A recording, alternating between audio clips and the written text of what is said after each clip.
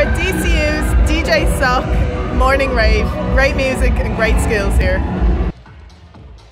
The DCU morning rave woke up the Glasnevin campus with some DJ sets. Members from DCutv gave a shot at laying down tracks in the marquee for the energetic crowds. There was a strong turnout for the event despite the early start, as students looked forward to starting the weekend early. As well as music, DCutv also provided fruit, breakfast bars and tea and toast, which helped draw the crowds.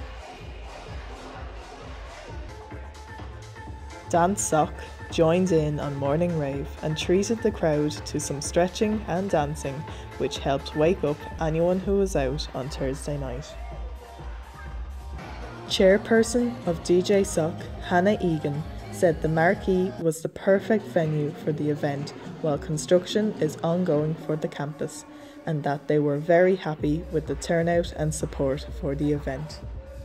Well, because there's nowhere really to